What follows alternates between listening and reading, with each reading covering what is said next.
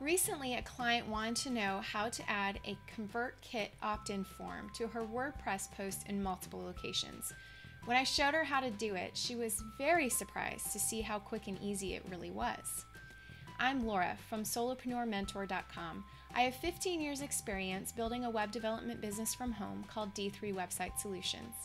In this video tutorial, I will show you how to install a ConvertKit WordPress plugin and how to connect ConvertKit to WordPress via an API key. It's not that complicated, I promise. Next, I will show you how to copy and paste a shortcode that you can use in any WordPress post or page that will pull in the form automatically. This video assumes you have a ConvertKit account already. If you do not have one, please see below this video for a link to ConvertKit to check it out. Let's tackle your technology trouble together. The first thing you're going to need to do is to download the ConvertKit plugin. So what you're going to do is you're going to click on Add New for installing a new plugin, and you're going to type in ConvertKit under the keywords.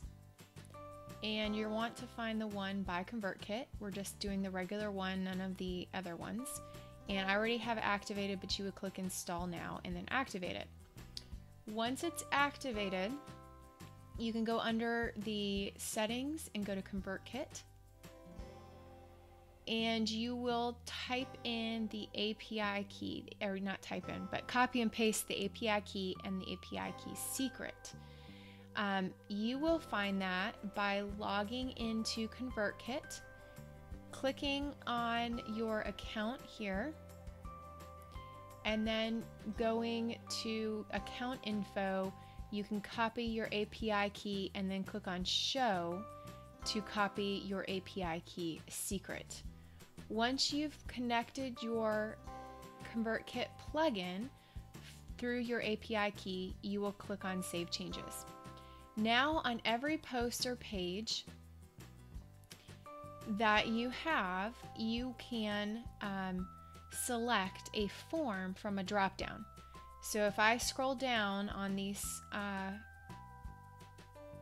will have a ConvertKit under here, and I can choose what form I want to use. It will just pull in all that I have listed in ConvertKit. That will add it to the bottom of my page. Now, if I actually want to put it somewhere inside my page, I just have to go to the form that I want by clicking on the forms,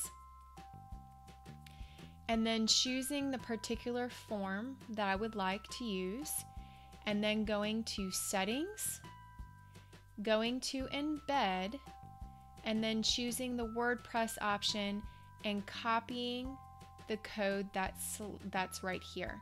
Now once I copy that, I can then paste it into my document wherever I want that code to go. Simple as that. Once that is done, I will update my post or my page. You can do it on either one, and the form will start showing on that particular blog post.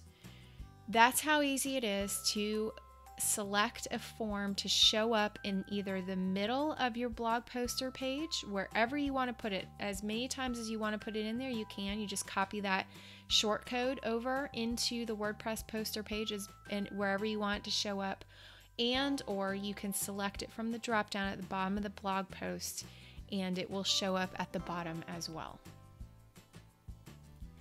We just tackled your technology trouble together. Doesn't it feel good to use technology the way it was intended?